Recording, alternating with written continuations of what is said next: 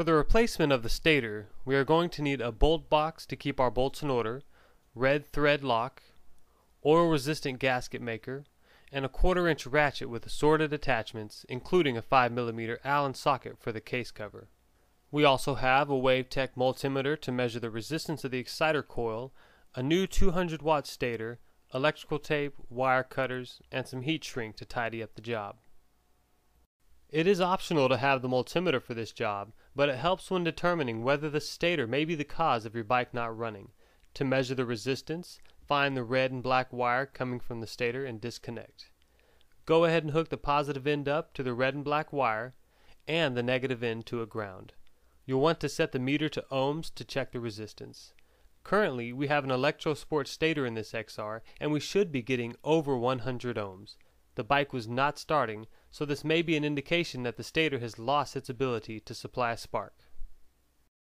It's always a good idea to mark the wires on the old stator so when installing a new stator you can reference back to see how you had it set up. Once you get everything detached, pull the wiring down through the clips. A flathead screwdriver makes this task easy.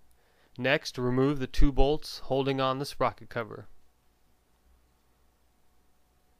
Now, loosen the bolts for the clutch cable in order to separate it from the left engine case cover. You may have to loosen both sides to free the cable completely. Pay attention to your setting if you want to have the same clutch slack when reinstalling. Next, remove all the stator cover bolts. Loosen in a crisscross pattern to relieve the pressure from the bolts evenly. Once you get the bolts out, make sure you have your washers and use the bolt box to stay organized. The only thing holding the stator cover on is the magnetic force and maybe the old gasket a bit. We have the bike leaned over about 20 to 30 degrees so that no oil will come out when removing the stator cover, and we did not drain the oil before this procedure. Time to get those stator bolts out and also remove the clip that holds the stator wiring in place.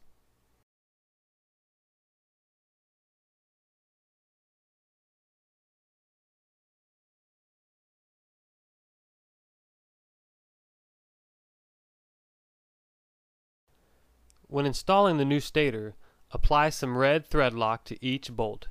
Remember that thread lock takes about 24 hours to cure completely. Tightening the bolts in will take a few rounds as the stator pushes down and fits further into the stator cover.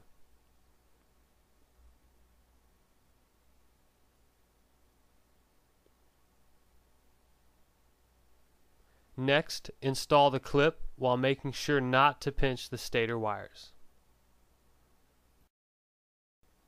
Now apply oil-resistant gasket maker to the grommet to ensure no oil leakage, and get it on all sides of the rubber.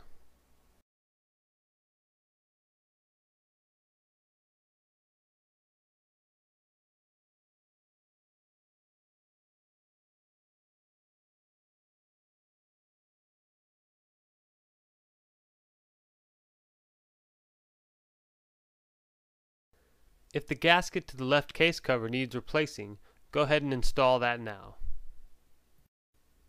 While reinstalling the cover, it is helpful to hold the wiring back so that the grommet doesn't slip out. The magnets will pull the stator cover on, so be aware. Now it's time to bolt back up the cover using a crisscross pattern and get the clutch cable back in, allowing for some slack.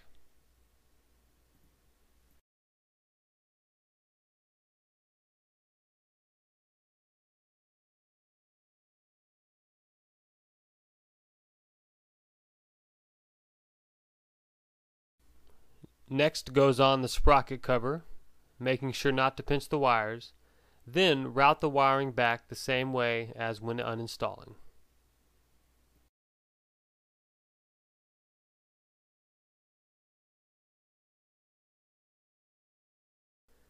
Here we have a 100-watt AC regulator. I will use 100 watts from the stator to power the lights on the XR.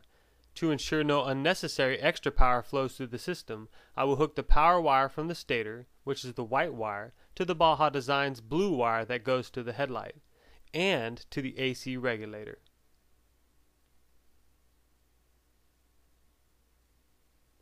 I will then hook the green wire from the stator to the other side of the AC regulator and go to a ground wire hooked onto the frame.